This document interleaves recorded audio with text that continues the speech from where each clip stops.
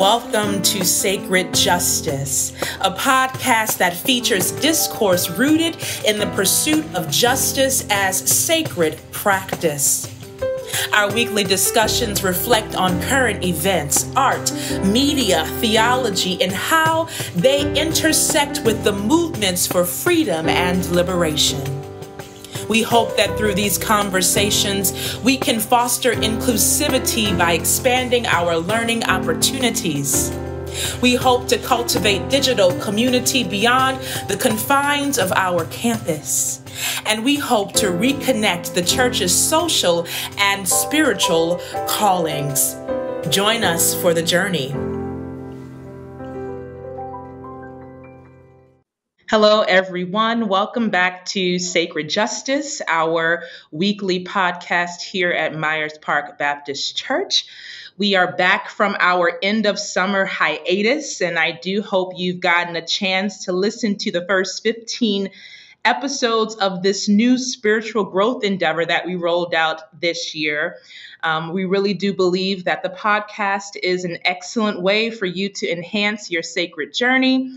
And so please do go back and listen to some of the first 15 episodes. Tell us what you think and also suggest some new topics. We would love to hear from you as we continue this faith formation endeavor. Last month, we were honored to host our annual Pride Month series. We do this every August. It is Pride Month in Charlotte in August, not June. And so we had a number of special guests from Bethany Corrigan, who is the executive director of Transcend Charlotte, which cares for our transgender and gender expansive community here in Charlotte. And we also had James Atmans, a theologian and seminary graduate who focuses on queer and transgender theologies. And then we closed out with Reverend Tara Gibbs, and we talked all about sex and sexuality. So please go listen to that 4-part conversation series as we head into the fall. Today, we are chatting with the Reverend Wil Gafney, the Reverend Doctor, our 2021 Faith in the 21st Century Scholar. And I'm so excited to have Dr. Gaffney on the podcast. I'm going to just read a little bit of the bio that we have put into our advertisements for those of you who have been following. The Reverend Wil Gafney, PhD, is the Right Reverend Samuel B. Hosey Professor of Hebrew Bible at Bright Divinity School in Fort Worth, Texas. She is the author of Womanist Midrash, a reintroduction to women of the Torah and the throne, a commentary on Nahum, Habakkuk, and Zephaniah, Daughters of Miriam, Women Prophets in Ancient Israel, and some of the latest publications that I got on my desk, a women's lectionary for the whole church. And I have year W here and year A here, and I'm looking forward to talking more about that in this particular conversation. She is an Episcopal priest, canonically resident in the Diocese of Pennsylvania and licensed in the Diocese of Fort Worth, and a former Army chaplain and congregational pastor in the AME Zion Church, that is African Methodist Episcopal, for those of you who may not be familiar. Dr. Gaffney, we are so excited to have you as our Faith in the 21st Century speaker this year. Welcome to the podcast. Thank you. It's my pleasure to be with you. Yes. Is there anything else you want to say about yourself? That was just a snippet of an introduction, but I would love to hear more from you about some things that you have been doing, maybe your work at the seminary and beyond. Well, we are just returning to in-person classes for some of us, some who choose, some who have smaller classes. Those of us who are vaccinated, there are a number of metrics. This semester, I'm teaching Hebrew, which is one of my favorite things to do, and I only get to do it about every 5 years with the rotation.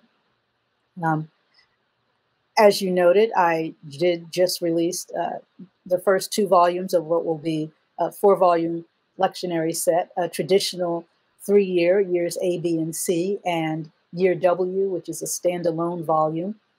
I'm also working on the next installment of Womanist Midrash. This will focus on women in the prophetic texts in the Hebrew Bible. So that's what I'm up to these days.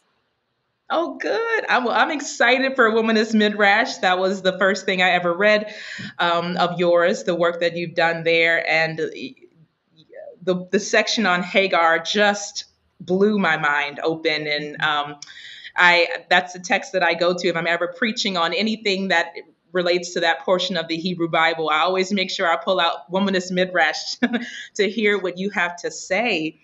Well, welcome and thank you for that extended introduction.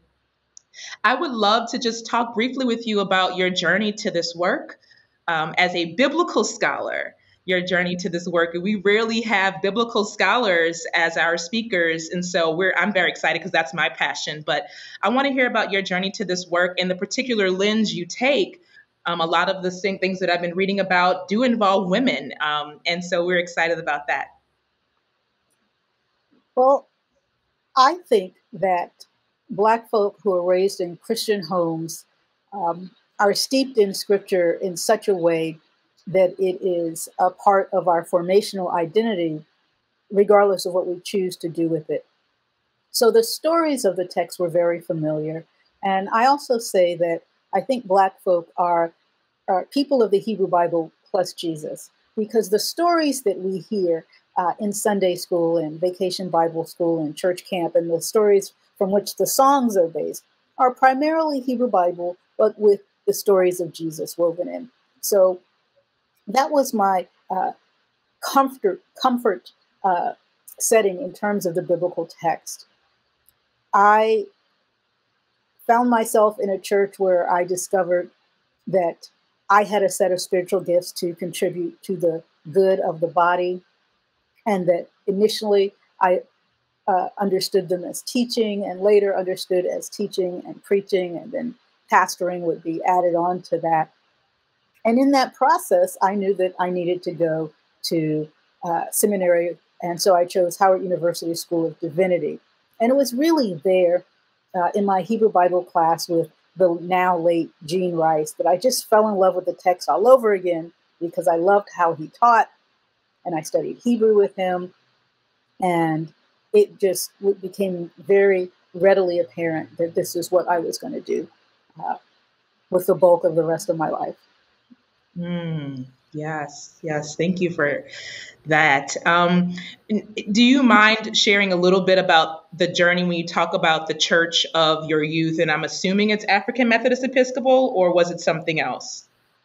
We went through a number of churches. I was baptized AME, Okay. and so there was some returning when I was later ordained AME Zion, a different church, but a very similar tradition. But in between, we were at a non-denominational church for youth group. So it was really a variety. I was in Catholic high school. So I was exposed to a broad swath of Christianity as a younger person. Yeah, yeah. Good. I was just curious. I'm always interested in the many people who work in ecumenical spaces or have had more of an ecumenical experience. And you are ordained in the Episcopal tradition, though. Yes, I'm Yes. an Episcopal priest. Yes. Okay. Good. So in terms of the curation of Womanist Midrash and the lectionaries, I have to say that I did not grow up with a lectionary. I grew up in a Black Baptist church. I never heard of a lectionary until maybe I was in my 20s and I went to seminary in 2016. I was 27.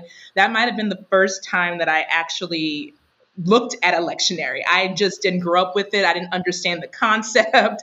And so I would love for you to talk about, particularly that now that we have released year W and year A, but year W is kind of standalone.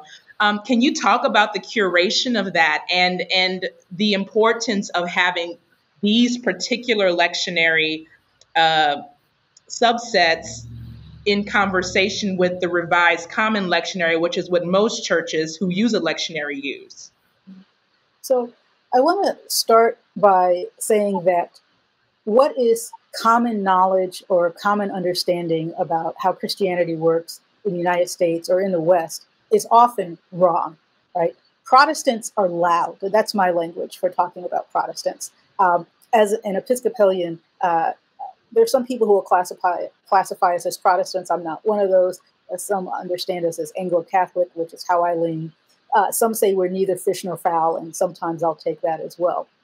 And so I bring this up to say that the face of American Christianity is often Protestantism, but that is the minority tradition in the United States and in the world. There are over 1 billion Roman Catholics. And so all by themselves, they're the religious majority, the Christian majority.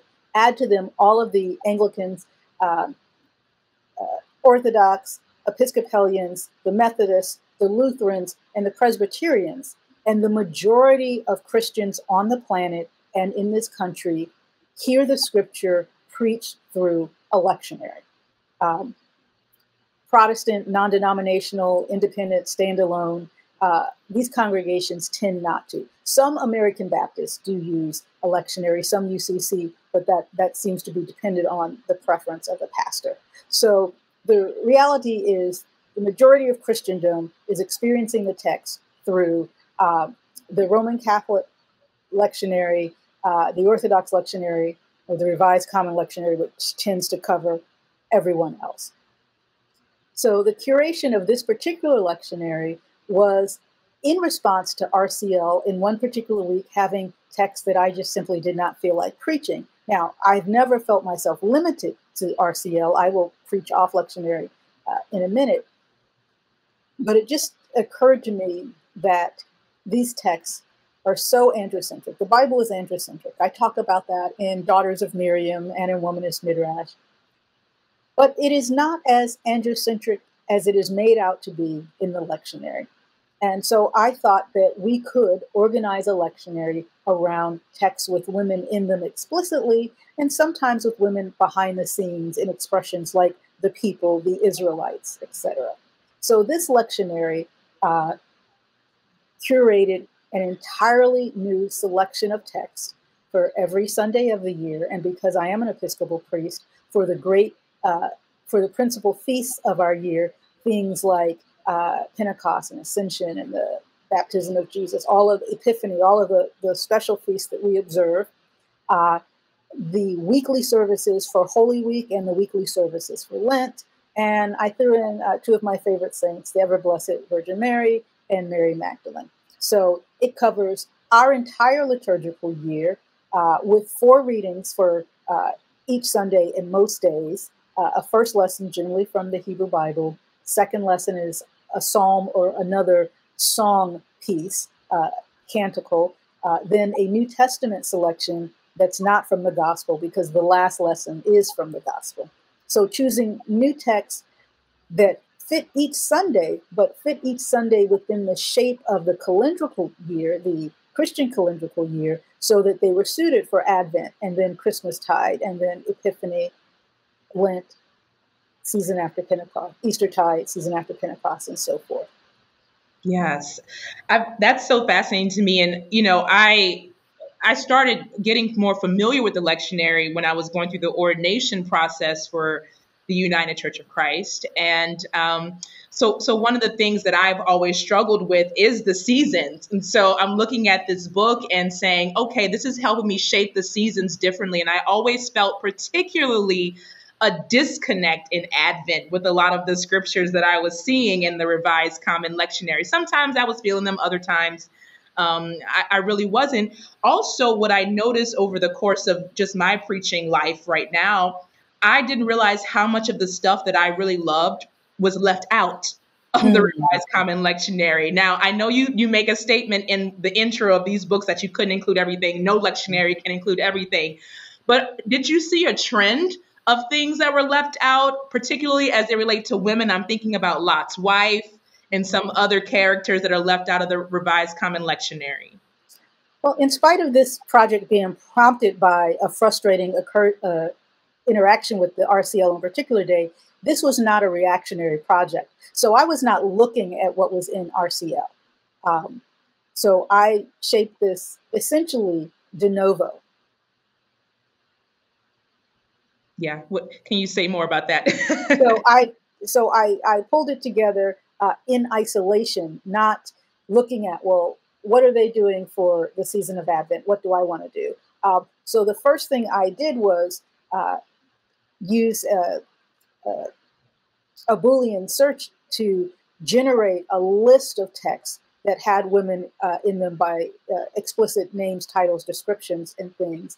And from those texts, as I started at a season, I gave myself a blurb about what this season does and what it's supposed to do. So for Advent, it is to prepare us for the return of Christ while remembering his first Advent, the first time he came.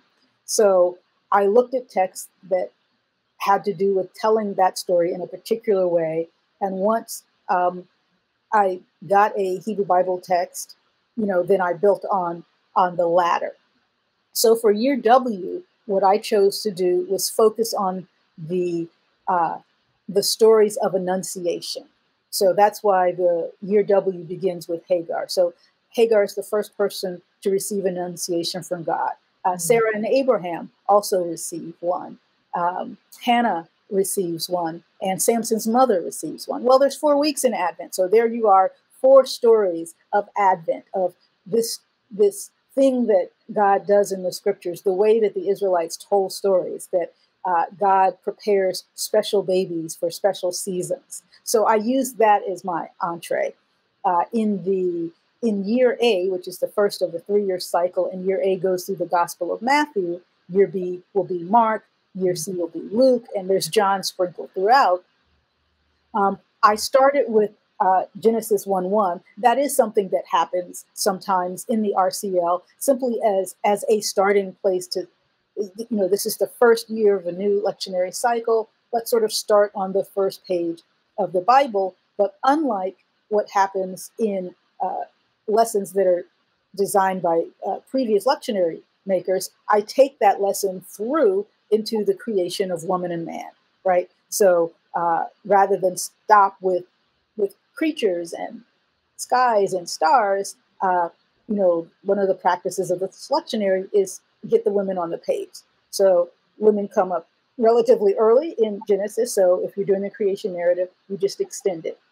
Mm-hmm. Similarly, when I was doing the Great Vigil of Easter, which is a time where we read a lot of scripture back to back, telling sort of a broad story of salvation, when I used the Exodus text about crossing the Red Sea, I made sure my verses went down and included the prophet Miriam.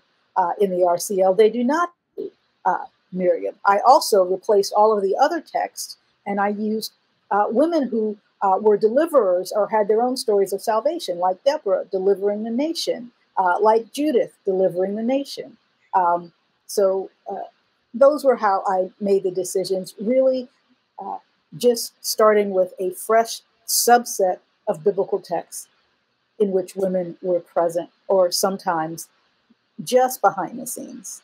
Yeah, that is wonderful. And it's a text that we have a group here called Reading Between the Lines, and they go through the RCL every week and talk about it. But they have a new interest in going through year A or year W one year instead of using the RCL, because they have felt like they have not gotten a full enough picture of the text. And I think also for people the very few Bible people we have at our church, but those people, they've gone through years A, B, and C so much that they're hungry for some new material. So I think I'm going to send them year W to start with. Yes. In fact, that's what I recommend, that people use year W for this coming year, which will be year C. So the following year will be year A, and they'll be in sequence. But lectionary fatigue is real. I remember sitting in a church with a pastor and not realizing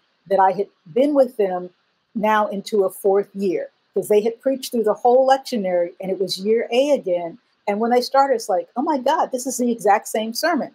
And I realized they were going to preach the next 3 years, every sermon that I had heard the last 3 years. Maybe they're going to make some changes, but starting out, it was like, I know exactly where we are going with this. Oh my God. Right. So there's lectionary fatigue for congregations. Hopefully not too many priests and pastors are doing that, but I know some are. Mm-hmm. But also for pastors who are like, okay, my second time through this lectionary cycle with the same congregation, how am I going to freshen it up? Mm-hmm. And, they may, okay, I'll preach only on the second text this whole time. But this is a clean break, moving to a whole new set of texts. And it's pushing a different set of questions. When the characters aren't, the men that God loves, the men who love God, for whom everything works out all right, how are we telling the gospel and how are we telling the story of God when it's women who are being used to make babies, not always consensually, when it's women who are marginalized in the text, when me getting a woman on the page means she's there for 3 words and then gone for the rest of the story. So it's not simply, well, let's just switch to the women, but it means we're going to have to tell a different kind of story, and we're going to have to be honest about a different kind of portrait of God, and we're going to have to do some work as preachers to say, these things are our scriptures too. The fact that we've put them in the closet doesn't mean that they're not there. So let's bring it all out of the closet. Let's put it all on the table, and let's talk about the portraits of God, the theologies at stake, what it was our ancient ancestors believed and left us with which to wrestle. Yes, yes. Yes, well, we're looking forward to that, and particularly this year, starting with Advent, really incorporating Year W into our preaching program. Now, I just have a question that when you said some preachers were preaching the same thing, if there are 4 or 5 scriptures that are recommended, do you always? I know some churches always only preach the gospel, right? So I get for those churches, but for other places that don't, you could technically have 4 different. Right, you could, and even, and in theory, you could preach the gospel a different way, but it was just very clear none of that was happening in the place where I was sitting. And some pastors wrestle with that. Some feel that they need to comment on all the texts together and how they are connected. And sometimes the RCL was not connecting texts well. There'd just be sort of like almost like word identification. Oh, here's a prophet. Let's just put these 2 texts together. Like, are they talking? What are they talking about? So, some lectionary pastors struggle with the perceived need to preach the gospel, and to that I say, Jesus preached the gospel every day of his life, and he didn't use any of those texts that were not yet written. He preached the gospel using the Hebrew scriptures. You can too. Be like Jesus. Yes. I'm an advocate for that. There's so much Bible to learn. I would hate to know somebody who'd never heard a sermon from Genesis or Exodus or, some of the other important stories. So I have a question about womanist midrash, which was my introduction to your work.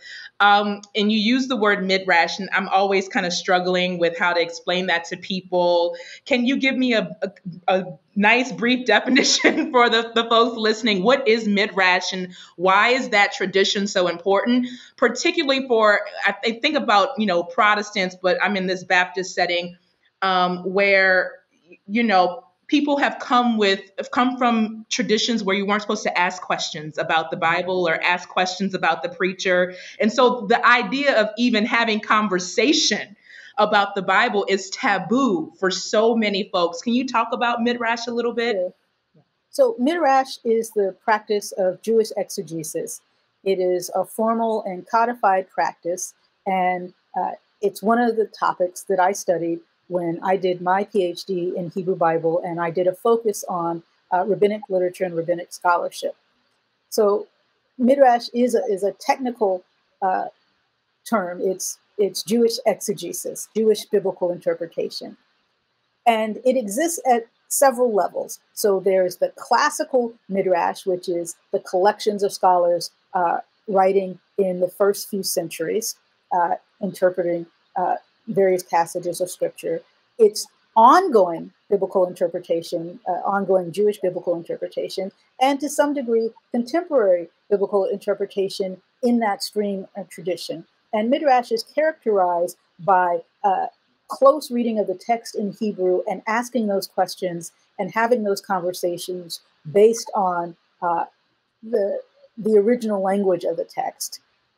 And what the rabbis did often was they would give a character name if they didn't have a name, including women. So they gave a name to David's mother. They gave a name to Samson's mother. And they would fill out the gaps in the story. And so what happens is that people know Midrash as rewritten Bible. Oh, let me write an alternate ending. Or Jonah is stuck under this tree at the end of the book. What happens next? Let me write the next chapter. That is part of Midrash, but I would encourage Christians to not adopt that language or that practice without having actually studied Jewish rabbinic Midrash, because Christians have a bad habit of taking the sacred things of others without thought or consideration. So when I say Midrash, I'm talking about it being in conversation and in the tradition of classical Jewish rabbinic biblical interpretation. Yes, yes, I agree. Thank you for that. Hope folks are listening to that. And also, I think Christians have a tendency to be always pointing to Jesus. Some Christians, right? And so then they run that risk as well when they're interpreting or having these conversations. So when we talk about womanish or womanism, I know we had some conversation about the fact that you were a biblical scholar, not a theologian, and can you give more information about that? So when you labeled your book "Womanish Theology," Womanish Midrash, you were looking at more of the umbrella, right, of womanism. Am Yeah. I correct? Yes. Okay. So, Okay. so womanism is an intellectual proposition. It's a set of perspectives that shape practices, initially articulated by Alice Walker in a couple of different ways. And so womanism exists in the same way that feminism is, and feminism is not reduced to theology. There's, feminist politics and feminist authors, and it's just a larger proposition. People tend to be familiar with womanism in the religious academy through theology because that's where it came. That's the door it came in. It came in with the Reverend Dr. Katie Geneva Cannon of blessed memory, and then she was in conversation with people like Cheryl Kirk Dugan and Kelly Brown Douglas and Renita Weems, who is a biblical scholar. But the very first times that we saw womanism used to engage the Bible was by theologians, Dolores Williams, for example. So people have reached womanism to theology, and there's womanist ethics and womanist pastoral care. So womanist really is an adjective that describes womanist and womanish ways of doing whatever the discipline is. And in my case, that's biblical studies. Mm-hmm.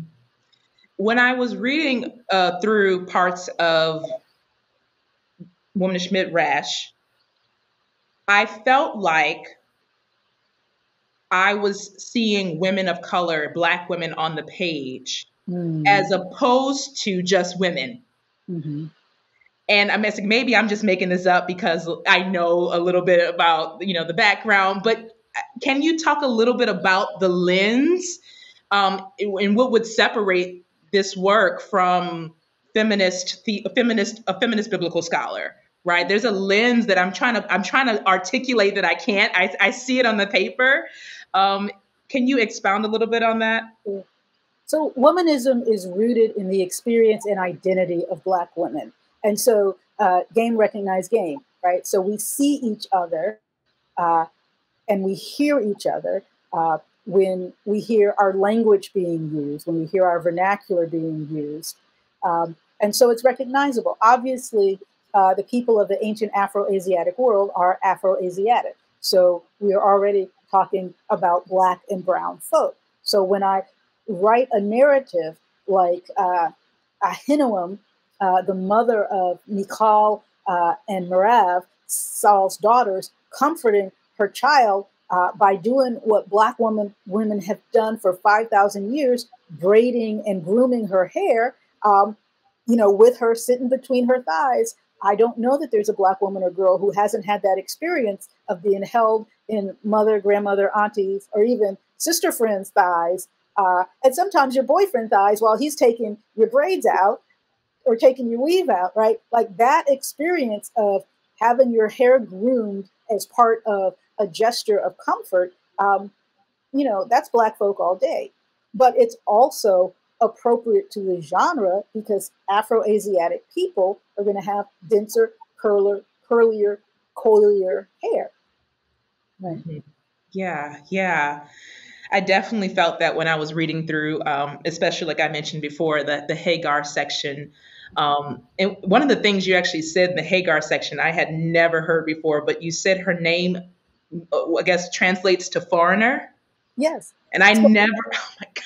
yeah. And so so a lot of my work, and maybe this is how we're going to get here in this conversation, my approach to biblical studies, like my approach to Midrash, is rooted in the language. And so what that book, Woman is Midrash, is trying to do is to help people who don't know biblical languages to be able to read the biblical text almost as closely as I do. And for me to turn the page for them and show them what's under the surface, if you know the rudiments of the language.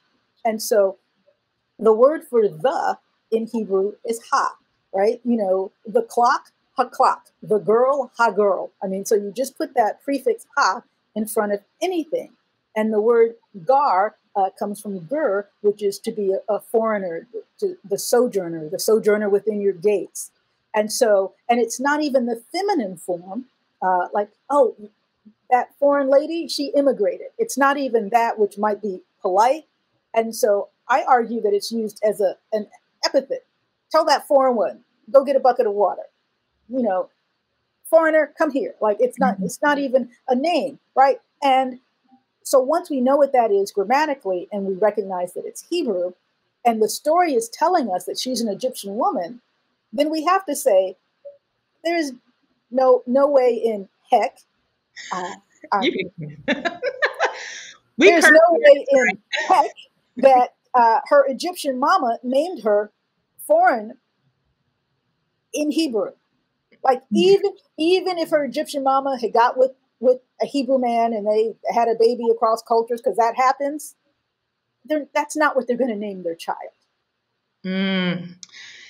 Ooh, when you said that really opened up another can of worms for me, not even just related to Hagar, right? But related to all of the names, particularly in the Hebrew Bible. Yeah. Like how many of the names that we're saying are actually, a noun for something, or, I mean, yeah. Sure. In the second half of Woman is Midrash, I talk about royal women. And Zeruiah, who is the of, I'm going to say, Jeroboam, who is charged with having divided the kingdom of Israel into two pieces, but it's more complicated than that because God really divided the kingdom. But his mother's name, and I addressed that there, it's a word for disease, which is likely not her name. But what they're saying is a commentary on this man that they hold responsible for the downfall of the nation. So they're saying, he's the son of a diseased woman. It's like saying he's a SOB. And so that's not her name either. And what is likely is there are names that you can reconstruct from that. And it's like somebody making fun of you because of your name, taking a part of your name and then using it to be mean. Oh my gosh. And that colors the way we preach the text. Those of us who, preach, that colors the way we interpret, but also the way we deliver the message to other people, to know that the name is not just a name, but there's a connotation. It's hard to go forward preaching without acknowledging that. Right. Yeah. That's why my intro course is set up as Introduction to Interpreting the Hebrew Bible in Context. And so the mantra is content and context. You have to know what the text says, and you can't know it in English in the same way as you can in Hebrew. You have to know what it says, and you have to know what it meant in its context. And then you can talk about what it means in your context. building a bridge between the two. And sometimes you may want to blow up the bridge and have a disjunction, right? You know, what this text meant was that when they went to war and they saw women, they took them home and kept them. Okay, that's exactly what that meant in that context. But however, in this context, what we're going to do is look at the way in which war is violent against women, whether it's rapine or whether it's economic violence. And so now we're going to talk about violent outcomes in war and after war, rather than saying, well, the Bible says just pick up a girl, right? So we can absolutely disrupt the context, but you have to know a context in order to disrupt it. Yes, yes. And when you're thinking about sharing your work, with lay people, how do we have these conversations, right? Because I mean, I'm very fascinated because I like to read and I love this stuff. I love biblical scholarship. But when I'm trying to help lay people read the text, do you have any tips? Do you have any suggestions? Or for people who want to read it on their own and want to have a deeper understanding? Like I said earlier, the people are hungry for some new lenses to help interpret, particularly because of the world we're living in. They're no longer taking what was given to them in Sunday school 50 years ago or however long ago, right? Do you have any tips for people who are wanting to read the Bible differently? I would say read it with a companion in hand. And so that's what Womanist Midrash is. It's a companion to reading the scriptures. And I also invite lay folk, any folk, to read the lectionary as a devotional term, as a devotional tool. So whether your pastor or priest is going to use it at all, starting with that first Sunday of Advent, which is right after Thanksgiving, use those lessons. There's 4 lessons each day.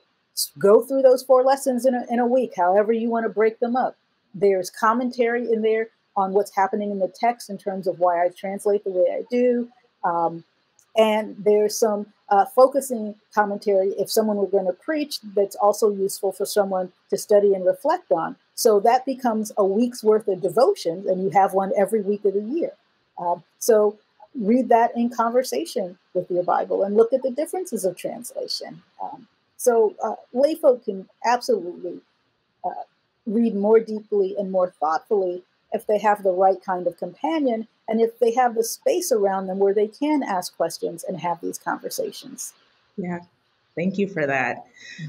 We're coming to the end of our time here, but I did want to remind all of our listeners that Dr. Gaffney will be with us October 16th and 17th, and you will be teaching 2 plenaries or leading 2 plenaries. Plenary 1 is translating women back into scripture for #women's lectionary.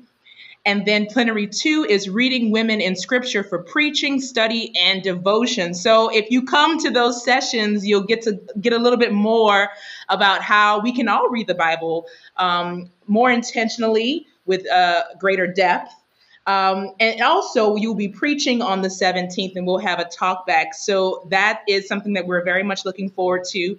And for those of us who are interested, I am hosting a couple of sessions where we'll be reading some select blogs that you've written and some essays and a few excerpts from some of your books. So please contact me if you would love to join those sessions.